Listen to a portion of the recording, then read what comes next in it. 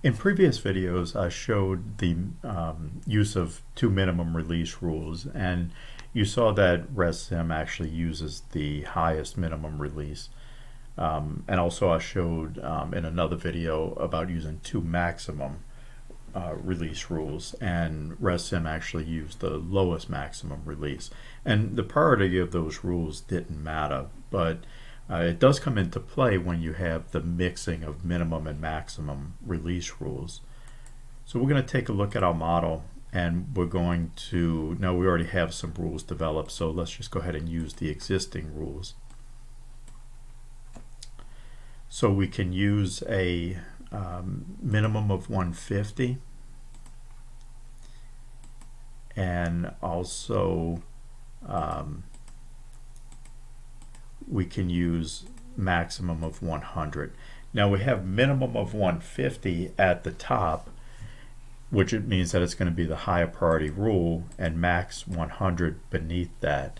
So based on this order, it will actually put out the 150 CFS release rule. Now it's not completely ignoring the maximum of 100, because remember, it wants to get rid of as much as possible when it's in the flood control zone.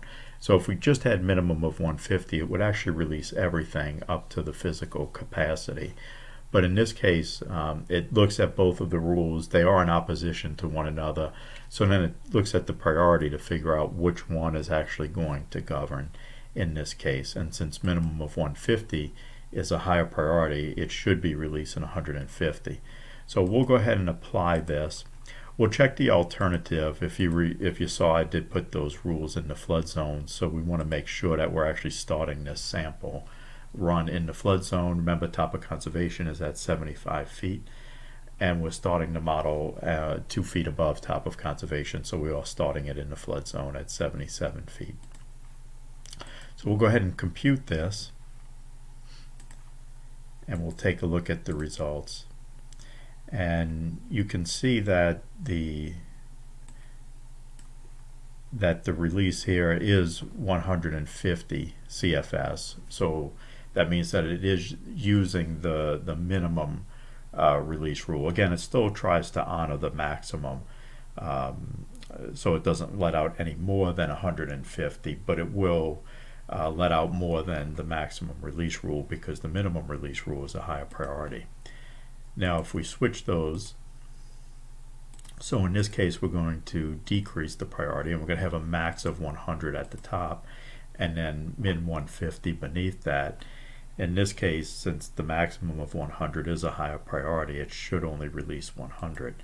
So let's apply that and recompute it.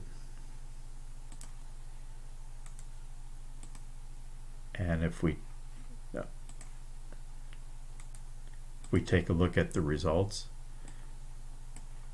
we can see that it is releasing only 100, because the maximum 100 CFS release rule is a higher priority than the minimum. So that's a very simple explanation of how HEC-ResSim will handle rules that are in opposition to one another. I'll be putting more examples of rule priority in future videos. Feel free to subscribe to the channel if you want to get updates on when I post a new video, and thanks for watching this one.